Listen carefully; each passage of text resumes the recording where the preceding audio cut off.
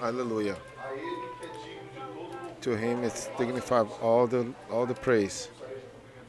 I'd like to greet the church, those who are watching us and visit us with the peace of the Lord. And those who can stand up so we can read the word. We're going to open in Acts chapter 8, starting on verse 27. Act verse 8, verse 27.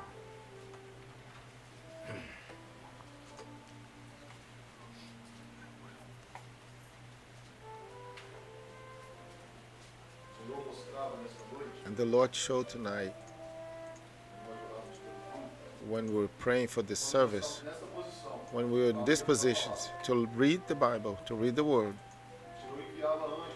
the Lord will send angels to be with each one of us tonight. Some of us had some difficulties to read and understand the Word. So this angel that was on beside us, he would start to read with us and to make us to understand the Word. And from that point, everyone understood the Word of God. So we started to share what we understood to each other. The Word said that we cannot refrain from talking and to what we see, and that we can't. The text in Acts chapter 8:27 says, "So he arose and went, and behold, a man of Ethiopia, and Enoch, a great authority under Candace, the queen of Ethiopians, who had charge of all the treasure, and had to come to Jerusalem to worship, and returning and sitting in his chariot, he was reading Isaiah the prophet. Then the Spirit said to Philip, 'Go near and overtake the chariot.' So Philip ran to him, and he heard him reading the prophet Isaiah, and said, 'Do you understand what you're reading?' And he said, 'How can I unless someone guide me?' And he asked Philip to come up and sit with him. The place in the scripture which he has read was this: he was led as a sheep to the slaughter, and a lamb before the shearer is silent. So he opened not his mouth. In his humiliation his justice was taken away. And who will declare his generation? For his life is taken from the earth.' So Enoch answered Philip and said, 'I ask you, of whom does the prophet says this? Of himself or some other man?' Then Philip opened his mouth, and beginning at the scripture, preached Jesus to him." Glory Jesus. Lord, your word was read. We ask you that is an operation here tonight with your word. So we don't have anything but your Spirit, which is alive and live with our lives. It's among us. Complete the blessing that you have prepared for us in eternity, for each life that you brought here.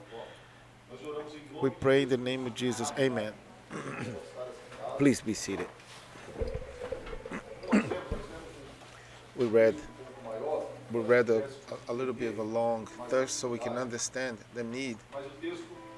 But the text speaks of a man that was not Israelite. He was not part of the promise. But the word said that he was coming back to the place of adoration, Jerusalem, where God separated for the people, for his people, his chosen people, so these people could adore his name. And that man for sure saw everything that happened in that place. The way that the servants that was behaving, the way that was this adoration, the way that the name of the Lord was glorified. And he probably didn't understand why that people glorify the name of the Lord that way. The people that at that moment in the act says after the death and resurrection of Jesus, the same people it starts to be persecuted.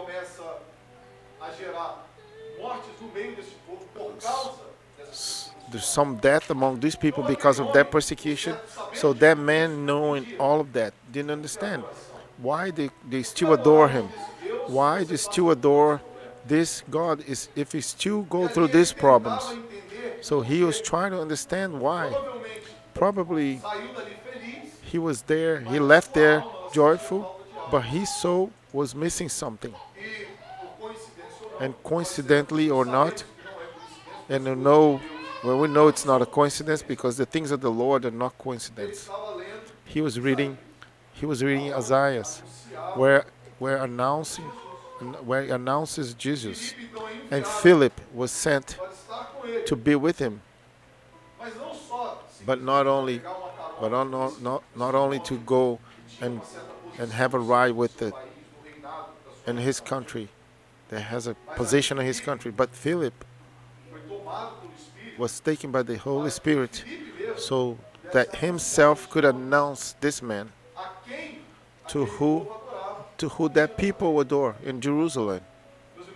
So, brethren, many out there don't understand why the people of God's people are joyful. Each one of those problems, sometimes people look at us, but you are going to church, you glorify the name of the Lord, even though you're going through all these trials. But one thing that I learned in this long walk, in this long way serving the Lord, we don't serve the Lord for the things he does. With serving for the thing he is, we glorify him because God is God. It's God when you're in a trial, and it's a God when you're in a victory. It's a God when you're sad, and it's a God when you're joyful. That's the God we serve. The world doesn't understand. For the world, this is a mystery. For us, it's a mystery that's revealed. We know. And Philip starts to explain then. Interesting that the passage that he reads in Isaiah 53 speaks of the moment where Jesus was crucified, was going to be crucified, where Jesus in his glory, with all his power, he had the right and the power to not go through what he went through. But the word says that the ship, a mute ship, he suffered everything quietly. This man, for more than he was happy, he was empty in his soul because he didn't know just Jesus. For more that he was happy or joyful to see that service in Jerusalem, he wouldn't understand for himself why. Why we are talking about a sheep that was on the slaughter, that was quiet, a sheep that was judged, a lamb that was sentenced. Brethren, the man by himself will not reach the salvation. But we have a Holy Spirit. We have the Holy Spirit that was sent. And the word here says that when Philip heard, he ran. And he ran. These are fast actions. When you are in your need, brethren, and the Lord talks to the Holy Spirit, go help him, and the Holy Spirit come and help us. He runs. The Holy Spirit runs because the Lord has a pleasure to bless us. If you don't have the understanding, came here tonight. Sometimes you read the word, the songs are beautiful. You feel joyful, but you don't understand why. And know why we adore this Lord that's alive, this Lamb that suffered quietly. He didn't stop in the slaughter. His death could not stop it. but Jesus is alive. But what Philip was telling this man, they announced a Jesus that did not stop on the cross, but was a Jesus that was death for the life of that man without deserving it. He was not Israelite. He did not have the right. So, brethren, you that came here tonight, you did not have the right. I didn't have the right. We didn't have the right, and we won't have the right. But it's because of this love that we are here. Because one day this Holy Spirit reached us and revealed this Jesus, alive Jesus, and today we're here adoring him. Our hearts are joyful because not only because of beautiful words or beautiful songs, or because the text or because the words. No, we adore him because the Holy Spirit that revealed us to Jesus fulfills our hearts with joy. That's why we're here glorifying the name of Jesus. We're not going to understand word by word. The Bible is a book, but it's when we open it, is that when the Spirit reveals the author, the author that died and resurrect, and it's on the right side of the Father. The Father, and is here to save us. A sister mentioned this on the service this morning. If you are the Son to free us, truly we are going to be free. Brethren, you that came here tonight, let the Lord operate in your life. If there's something missing in your life, if you're looking one way, if the Lord reveal another gift, that a lady was here with many glasses, many reading glasses, because she was trying to understand the Bible, but she couldn't. She would take one glass, she would take another glass and put it on, and she wouldn't understand, and she will not understand. But the word says that, the gift says that tonight, one man, one brethren would receive her at the door and would take from her all the glasses, all the reading glasses. You don't need anything, no interference from the man.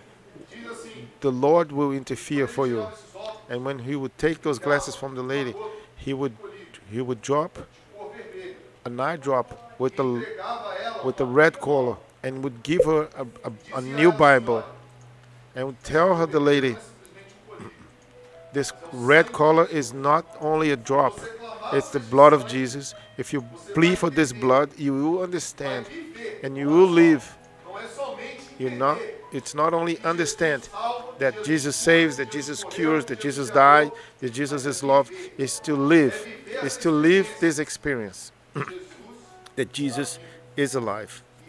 And she was wonderful, and she would be amazed.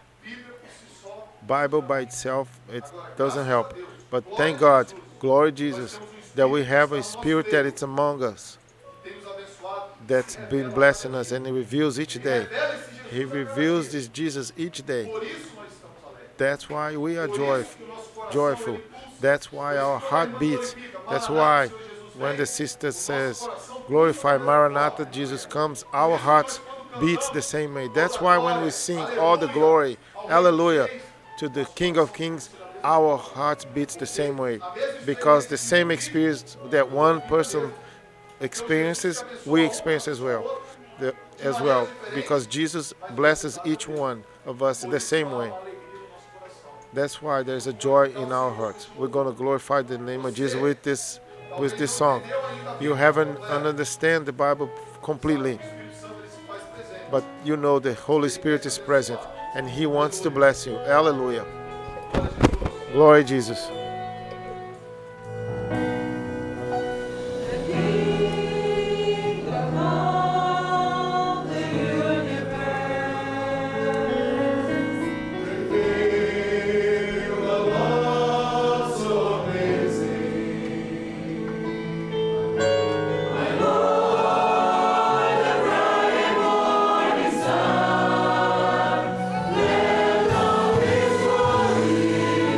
For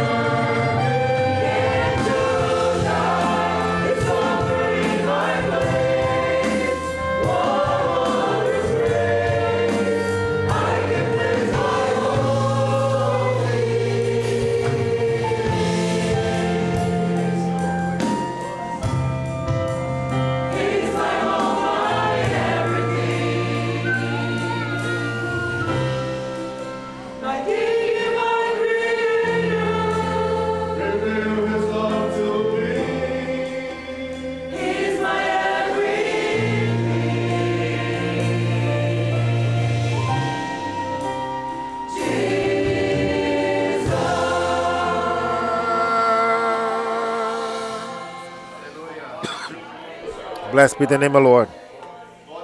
Glory Jesus. Glory Jesus. Look look how interesting. One of the gifts said about a eye drop, red eye drop, and the call of the blood of Jesus. And the song that we sang talks about an unconditional love that made Jesus die on the cross. You will only understand that. You will understand what the blood of Jesus, what is the result of the death, of his death on the cross for us. That's why for the world this is crazy. The gospel for the world is a crazy thing. But for those who serve the Lord, it's blessing. It's eternal life. It's joy. It's peace. It's security. The world will not understand that. But us, brethren, we have this blessing. You probably came here tonight. You probably haven't reached this blessing. No worries. Tonight will be the night of change in your life. Tonight could be the day and the night that you can say, I know this love. I know what is this Jesus that died for me to live, that is alive beside me. The word will stand up, please. Let's have 2 words of glorification. We praise your name, O Lord, for this great love. For this great love. And if it was the sacrifice on the cross, we wouldn't be here today. We thank you, Lord, because one day you look at us, and that's why we're here. You had the mercy in our lives, and you reached us. You delivered us and gave us the condition to understand your word, because your word, Lord, is alive.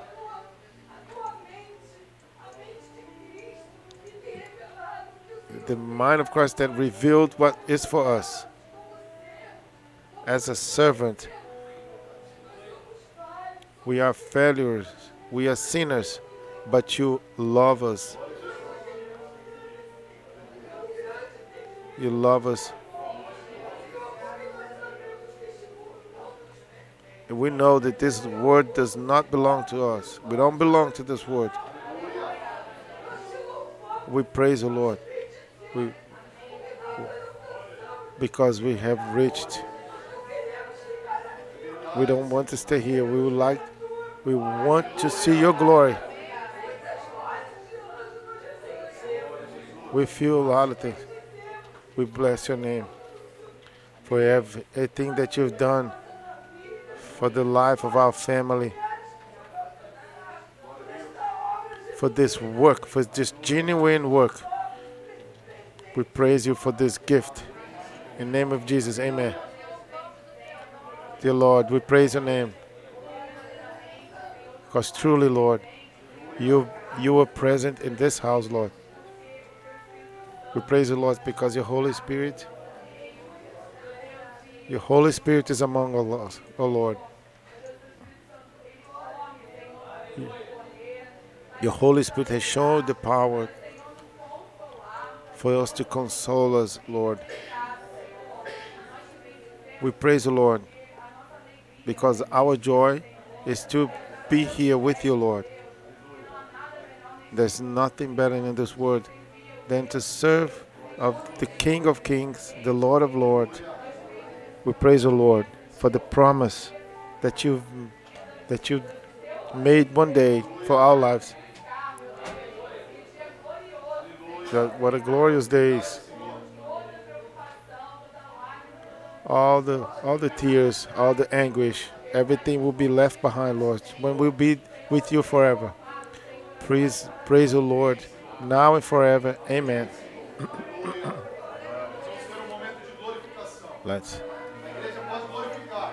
The church can glorify the name. You can glorify the name for the blessing that you've reached. You reached when you came here. In the name of Jesus, you reached it. Hallelujah. Because this Jesus is dignified of all the honor, all the glory, all the power, all the songs. Hallelujah.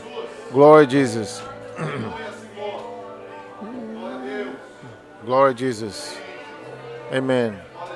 Glory Jesus. Dear Lord, we glorify your name. We praise you, Lord, for this certainty of salvations. We praise you, Lord, because our name written in the book of life. And if you come back now, we are going to be in eternity with you. We praise you for this joy that's in our hearts.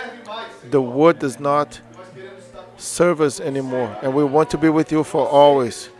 We accept this service, that you can continue to bless us tonight, a peaceful night, the joy of your presence. We ask you for this blessing, thankful for your love. In the name of Jesus, amen. Please be seated. If you wish to have a praise assistance, we're here to help you. Remind you all that tomorrow at 10:30 we have the Sunday Bible School. It's important for the children to be present. And tomorrow night the service at 7:30. This week we are starting the week of invitation for the work of Lord. We're going to have some events next month. The evangelization for the children. November we'll have the trumpets of feast.